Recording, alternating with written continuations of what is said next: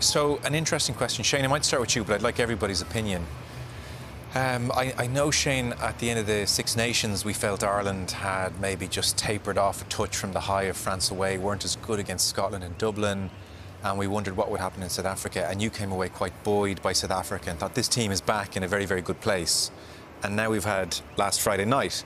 So, do you look at last night as it was so bad, it's just like a bad night at the office, let's not panic, they'll put things right? Or do you think we're in for a kind of a bit of a dip here, something more prolonged? I think some of the analysis around it is maybe because we've had it too good for too long. So we're not used to it. We're not used to Ireland losing, but we're certainly not used to a performance like that. It was an outlier, it has to be said. It's as bad as we've seen them play under Farrell, with the exception maybe those very, very first opening series. Yes. And what's interesting is it a blip is one game, you know, you have a second game, maybe it's an issue, and then a third game, all of a sudden you're a crisis, you know.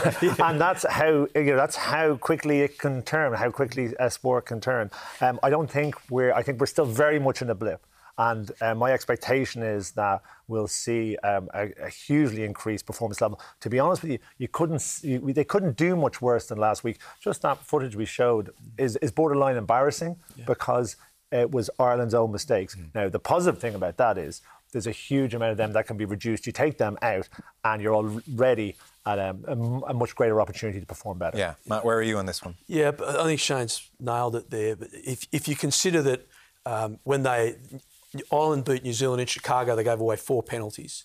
Last week, they gave away 13, 10 inside their own half.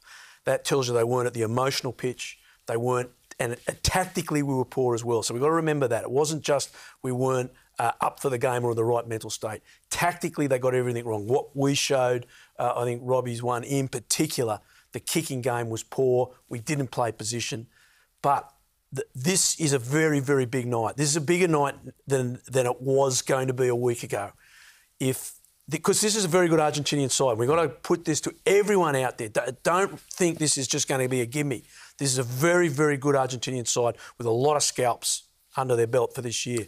And if Ireland don't turn up, they can lose this game. And if they do, the momentum that will be taken out of this team is huge. Selections will change, people will be dropped, careers will be finished. So this is a very big game, Okay. I think. So I have 2, it's just a bad night at the offices. Is there not a bit of a slide here in the performance from 23 and 22? No, I don't think it's fair to say there's a bit of a slide yet. We're going to learn a huge amount tonight. Okay. We really are. There's a lot of pressure on this team. There's a lot of pressure on them to perform tonight.